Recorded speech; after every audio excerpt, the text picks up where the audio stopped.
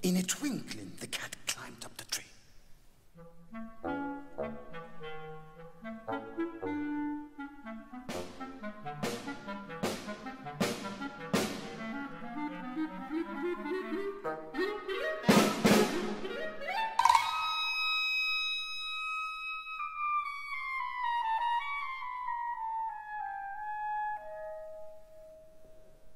The duck quacked, but in her excitement, jumped out of the pond.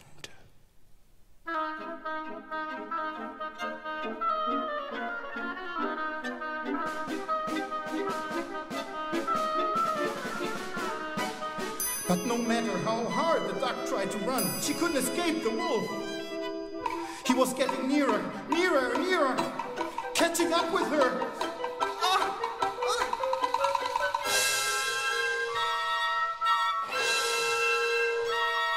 And got her. And in one gulp, swallowed her.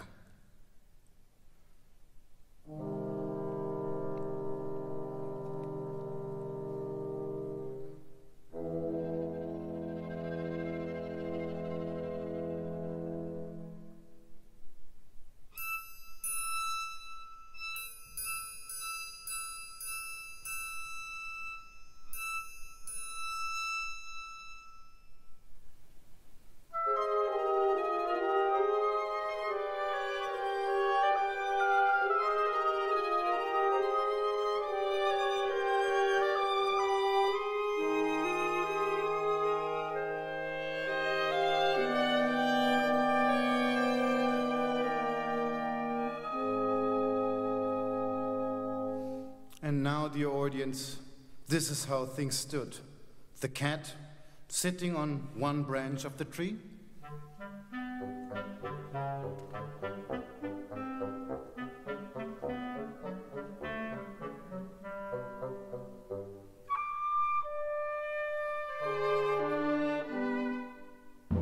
The bird on another one, but not too close to the cat.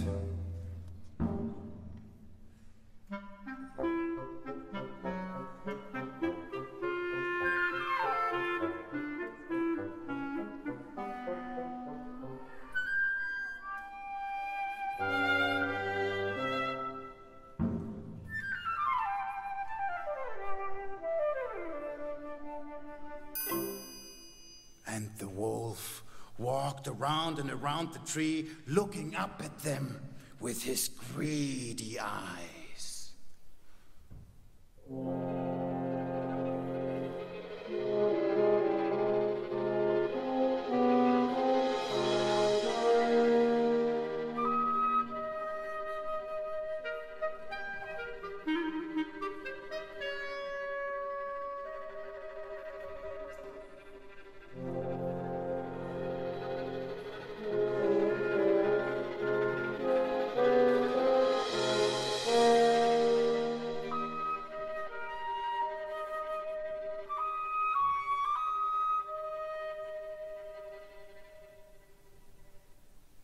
In the meantime, Peter, without the slightest fear, stood behind the closed gate, watching all that was going on.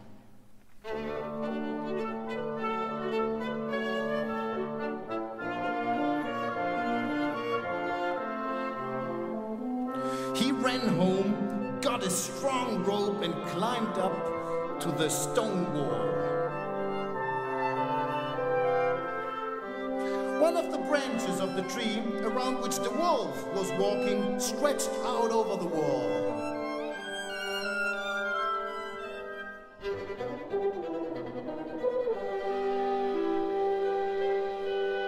Grabbing hold of one branch,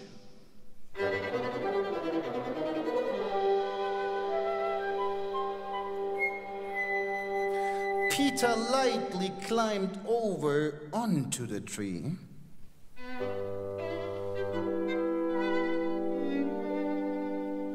Peter said to the bird, "Fly down and circle over the wolf's head. Only take care he doesn't catch you."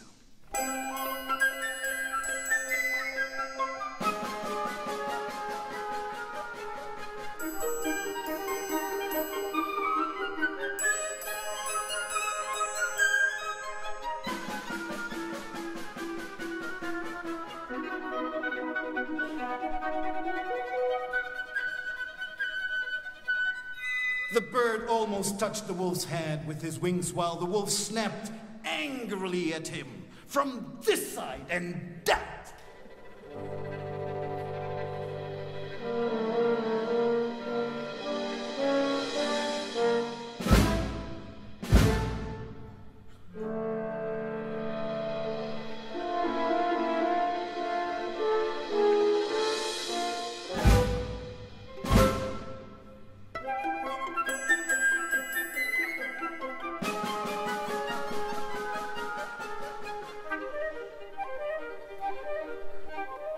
How the bird worried the wolf, and the wolf wanted to catch the bird. But the bird was cleverer, and the wolf simply couldn't do anything about it.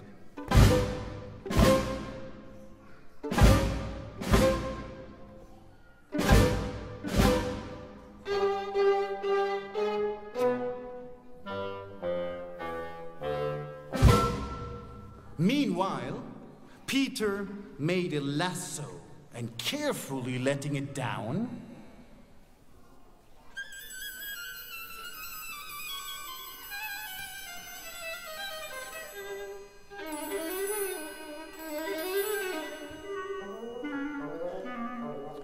caught the wolf by the tail and pulled with all his might.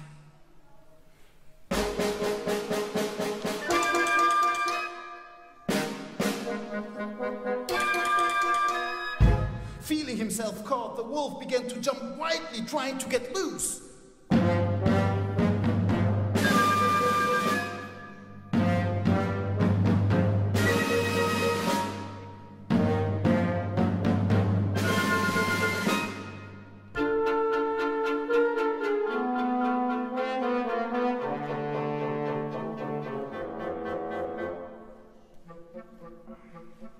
But Peter tied the other end of the rope to the tree.